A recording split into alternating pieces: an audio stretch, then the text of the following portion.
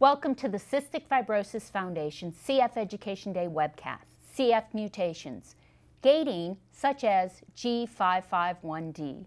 This webcast is hosted by the Foundation and supported through an unrestricted educational grant from Genentech. I'm Leslie Hazel, Director of Patient Resources at the CF Foundation. To learn more about CF research, genetics, lung disease, nutrition, how to avoid germs, and more, please watch an archived webcast on the Foundation's website. Joining me today is Dr. Peter Mogazel, the Care Center Director at the Johns Hopkins CF Care Center in Baltimore, Maryland. He's going to help you understand how this mutation causes cystic fibrosis. Welcome, Peter. Well, thank you for having me, Leslie. Before we talk about this specific mutation, I'd like to talk to you about how cystic fibrosis affects the body. CFTR is caused by a mutation in the CFTR gene, which encodes for a chloride transporter that sits at the surface of cells. When it's defective, there's abnormal salt and water transport in and out of cells, which affects mucus wherever your body makes mucus. In the lungs, this thick, sticky mucus blocks the small airways and allows bacteria that we all breathe in to become trapped in the airways. This leads to inflammation and airway damage. It also affects the sinuses, where that same mucus leads to recurrent infections. In the sweat duct, sodium and chloride are not reabsorbed, so that the amount of salt in the sweat is elevated. And this is used as a diagnostic test for cystic fibrosis. The GI tract, comprised of pancreas, intestines, and liver, are also affected in CF. About 80% of patients with cystic fibrosis will have pancreatic insufficiency because the small ducts in the pancreas are blocked and destroyed, and pancreatic enzymes are not produced to digest food. Severe liver disease can occur in a small percentage of patients with cystic fibrosis as well. Finally, there can be male infertility. This is caused by absence of the vas deferens, which is similar to having a vasectomy. Before we go on to talk about the specific mutation, I'd like to focus on the lungs in a little bit more depth.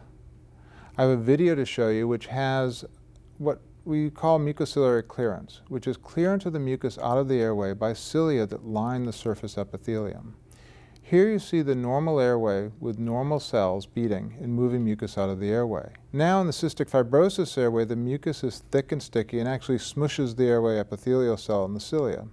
This is caused by abnormal chloride transport, which is shown here in CFTR in yellow, which isn't transporting any chloride, and excessive sodium reabsorption, which is shown here in green. This is the problem in the airway that leads to airway inflammation, infection, and damage. Well, Peter, what's a gating mutation in cystic fibrosis? A gating mutation is one where CFTR protein is made and gets to the cell surface, but it doesn't function.